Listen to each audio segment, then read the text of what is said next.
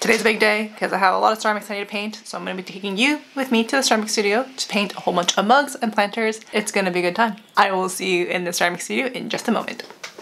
So I got to the ceramic studio and there were actually a lot more pieces than I remember. I think that they had just been pulled out of the kiln or something, so there was way more to paint than I thought there was. So I had to get to work right away. I wanted to get as much done as possible because I needed to prep for the shop update that was going to be coming at the end of the month. Here I'm just loading all of the little bisqueware pieces onto a cart so I can take it out of this room more easily and get ready to paint. Alright, at the ceramic studio, I'm gonna be painting lots and lots of stuff today. Gonna paint all of the mugs and planters today because I need to glaze them and put them into the kiln tomorrow because they've been taking up a lot of space on the shelf, and I just have this like growing pile of bisqueware that hasn't become final pieces yet. I need to make like space by finishing up my unfinished projects. Yeah, gonna be a big painting today. Big painting day today. Yeah.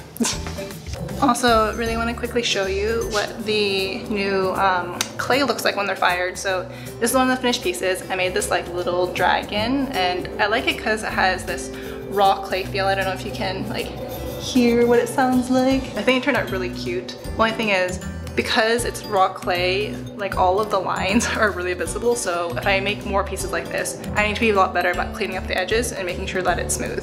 The other thing though that happened with this clay is that I think like it's much more sensitive to the temperature of the kiln. So this guy must have been really close to the edge of one of the coils or something like that because he's really burnt. I noticed that some of the other ones also are a little bit more brown on one side, and I think it must be because they were too close to the edge of the kiln. So lesson learned to not load these raw clay ones near the coils. It's too bad. This one would have been really cute, but I guess I'll keep it for myself probably because I don't know if anyone wants a pug with like a giant brown spot on its face. That's what it was supposed to look like when it was done. Oh wait, I just checked the back of him. This one has a brown butt. So before I started actually painting all my ceramics, I have been starting to actually wash them first. I wasn't doing this before, and I kind of noticed sometimes like they were a little bit dirty or like there were little bits inside of it, so I'm trying to be better about making sure I always clean them before I start painting. And then I spent the rest of the day, and actually the following day as well, painting all the ceramics I had. I actually don't think I finished painting everything because it was actually quite a lot, but I did try to get through as much as possible. So you can see that I'm painting these like little, I don't know, beige planters first, and then I move on to later like the typical speckled clay that I use quite often. And in this update you'll see like some birds and some guinea pigs and some cats. I tried to like vary it up a bit, so there are lots of different things in the shop update, but mainly focused on planters.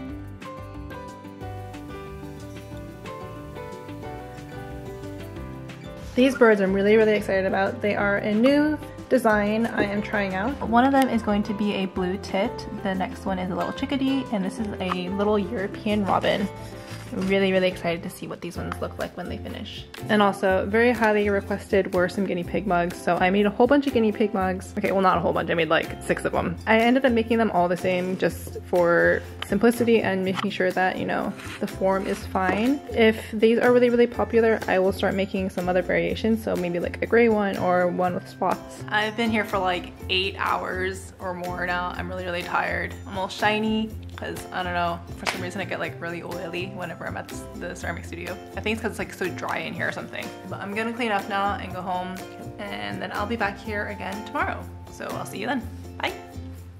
It is the next day. I got here bright and early. It's like I never left the studio. It's like 8 a.m., which is early for me because I usually start my day at the ceramic studio, like usually after lunch. I usually spend the mornings like doing all my admin stuff. But today I wanted to get in early so that I could do a bit of filming and also make sure that I have enough space to do all my glazing before more people get in. You saw me painting all those little pieces last night, and I'm gonna be spending the day basically glazing all of them with a clear glaze, and then also painting the remainder of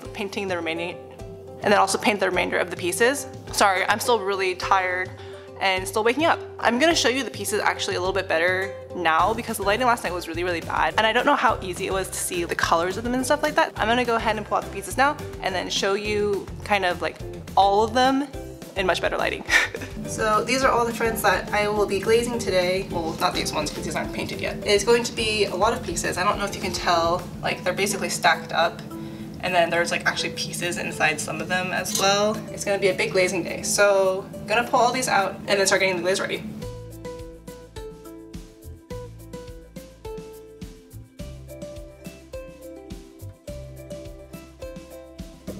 Alright, I can't spend too long chatting and stuff like that because I really need to get glazing and everything.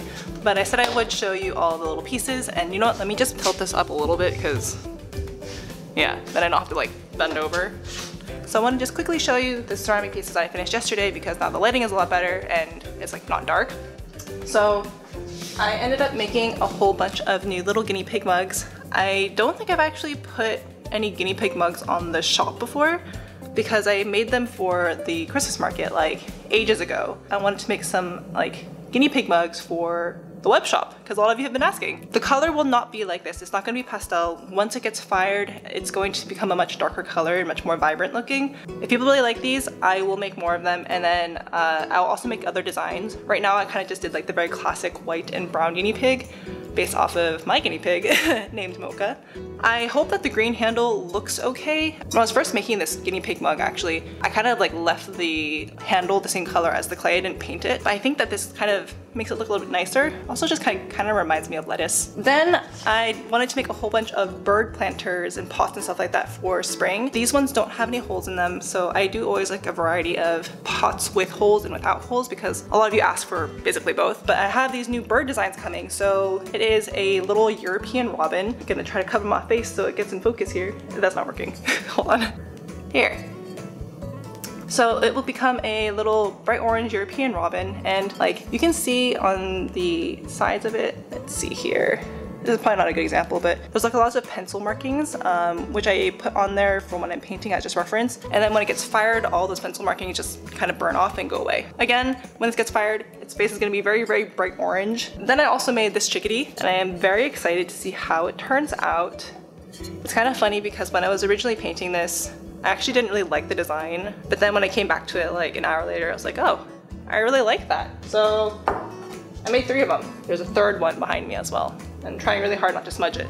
I made only one blue tit because it took me a really long time to paint, and in the past I have not been a huge fan of this yellow on this clay. So this is a speckled clay, like the one I often use. Yellow in the past has looked a little bit weird on this clay. This only will be like probably the most exciting one coming out of the kiln, just because it is the newest and most like experimental kind of. Then I did some very classic like cat mugs, or after the big debate of whether they're called mugs or cups, these are actually cat cups. I don't like calling them cups because it feels, I don't know, I like calling plastic thing cups. But there's also teacups, so I don't know. Oh. Also made a calico cat. I kind of really only ever make like calico cats and striped cats because they're really easy to make with these designs and stuff like that.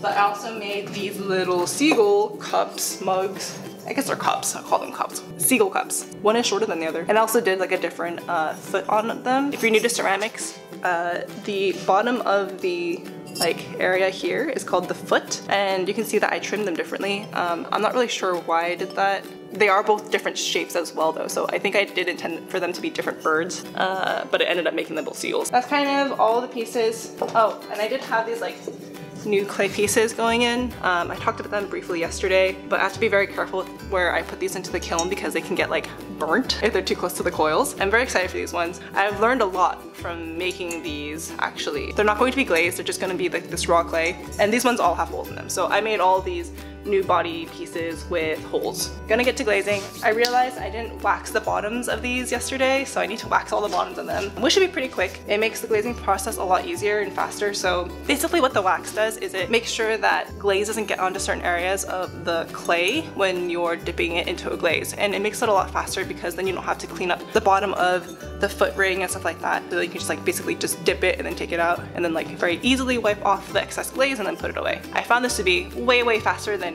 not waxing the bottoms of them because I really don't like cleaning off the glaze, and I also feel like it's kind of like wasteful because I'm like dipping it into the glaze and then wiping off all the clear glaze that I have paid for. The wax is really cheap and really fast to apply, so I'm going to do that now. I'm gonna get these all glazed, and then if I finish early, I'm gonna try to paint one of the red cardinal pieces. That's only if I have time though. All right, let's get to work. So I really like using this like little turntable to wax the bottoms of my pieces. It makes it a lot easier because then I just have to like turn them around on it. And also a tip I picked up from Joe from Old Forge Ceramics, I found out that you can actually water down the wax so that it isn't as thick and actually makes your wax, you know, last way longer. And it's also a lot easier to apply too. So this is actually what I do now. I think I use like a ratio of like 4:1, so like 4 parts water and then like 1 part wax. And I always dip my pieces in glaze. I don't like painting on glaze. I feel like it takes a really long time, and while I do have some paint on glazes, this is definitely my preferred way to glaze them. So I use a pair of tongs usually and then go ahead and dip them into like a little bucket of glaze. So this is the amazing thing that the wax does. It basically just blocks all of the moisture from going in, and then you can just take a sponge and just wipe everything off. And now I just need to load the kiln. We have a shared kiln, so I'm not only loading my pieces, a lot of these pieces are from other artists within the studio.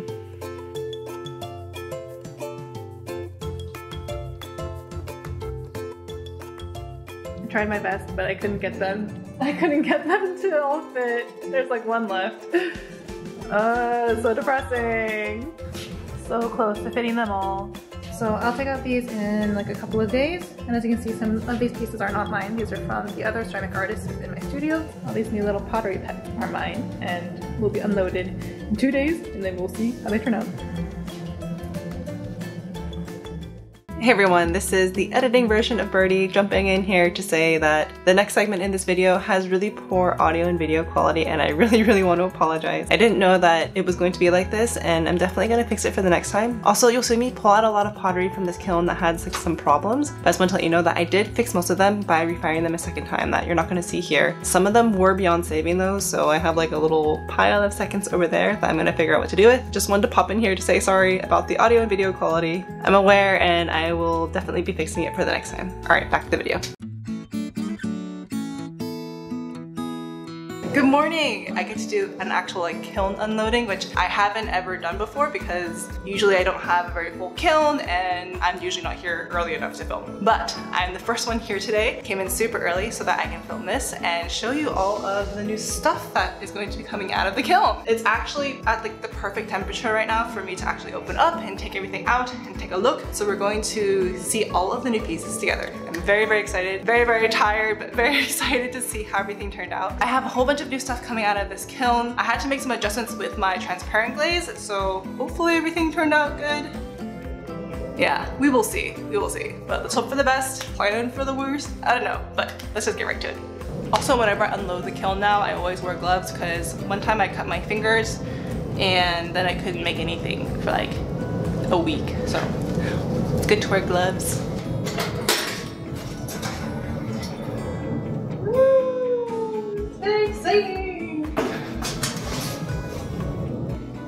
And if it can focus, there we go. All right, so let's see. I'll take the blue tint out first. This is what I was really excited about. I had no idea how it's gonna turn out. You can see that for the most part it turned out really well. I can see that there were some problems with the glaze, and actually I think it was actually a problem with the underglaze. I've run into this problem before where if the underglaze is put on too thick, it kind of flakes, which is a bit disappointing, but overall it did turn out really cute. So I am very happy with this. I'm gonna have to figure out what to do with this underglaze problem though. I might need to start actually painting them when they're in the greenware phase and not when they're bisque, because I think that there's just something with the clay underglaze stuff blocking the transparent from actually soaking into it. So you can see like the problems with the specks are actually appearing, only on the areas that were painted. So yeah, that's okay. Then with more birds, the robins turned out great, I think. You can see the same problem here with the underglaze being a bit too thick again. I really think I'm gonna have to start I think I'm really gonna have to start painting these when they're in the greenware phase, because this is just a problem I've run into a lot. The problem is that if I don't paint the underglaze thick enough, you can get these streaks on it, which isn't very nice, but then if it's on too thick, then you get these little spots. So I might have to just bite the bullet and paint these actually when they're in the greenware phase instead, which I'm not too keen on. It's much easier to paint them when they're in bisque because they're less fragile and also like, I don't know, it's just easier for me usually, but maybe we'll try that in the next batch. This one turned out pretty cute. It's the chickadee. Look at that guy. Look at him, he turned out good. Some more problems with the glaze a little bit. You can see that over here there is glaze that went on a little bit too thick. I don't know if you can see it.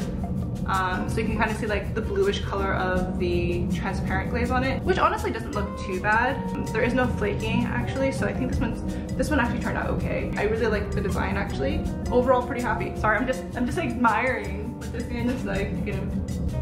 Then this one. All right, everyone, we have a perfect pot.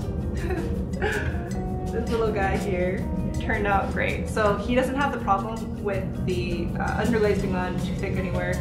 It actually is perfectly even all the way around. I don't see any problems with the glaze. It's very, very clear. So we have a little beautiful robin bird planter or pot. I guess they're pots. I've been kind of defaulting to calling the ones without holes pots and the ones with holes as planters. Oh, and then here are some pieces of the other kind of clay that I had. It is a raw clay, meaning that it doesn't have any glaze on it, and it has a little hole in the bottom, little hole in the butt. There you go. Yeah. One guinea pig planter. Then the last of the new glaze guys on the top. It's kind of interesting actually. I should have paid attention more to when I was unloading it. There are areas on this clay body now, after being fired, even though it was in the center of the kiln, it's very, very dark in this like particular spot right here.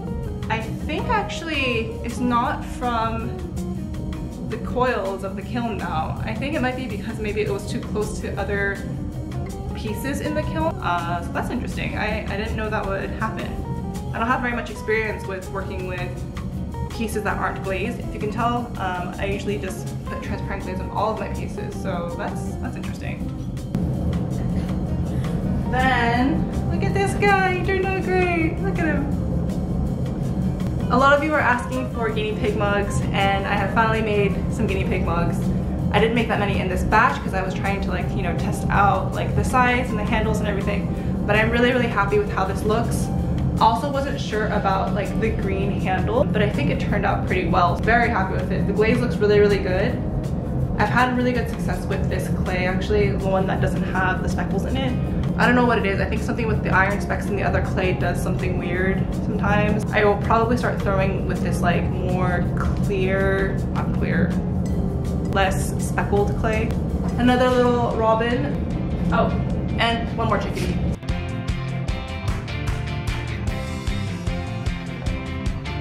So this is a dragon piece that I made with the new clay. It turned out really, really cute. I really like this design. I made another dragon actually. This is from a previous unloading. So this one has like a moustache. I think they turned out both really cute. Let me know which one you think is more cute and I'll make more of them. We have one little seagull cup. Actually there's another one I think on the shelf below it, but I think it turned out really cute. Okay, cool. So we have a couple of cat mugs. Are they cups or mugs? I don't know, whatever. All right, guinea pig mugs. I think they turned out really well. Look at them, they're cute. So then I also have a little calico cat mug. I think this one turned out really well. These guys though, I think overall turned out really cute. So yeah, more planters. And this one is a Siamese cat, even painted like the pose. And another guinea pig. So we have a little seagull cup, another one. And then I have this little guinea pig bowl, which actually turned out perfectly. All right, so overall I would say that most of the pieces turned out okay. I'm gonna have to take a closer look at all of them and like really, really inspect them to see like the quality of them, because I do want them to be of high quality. All right, so I think that kind of wraps it up. Let me know which ones were your favorites, and if you have any advice for like why my glazes are doing the things that they're doing, or just like, you know, any tips and advice, please let me know. I know it would really, really help me, and it might also help other potters out there as well who's kind of going through this like learning phase too. Thanks for hanging out. That's kind of it. Take care. I'll see you in the next video. Bye.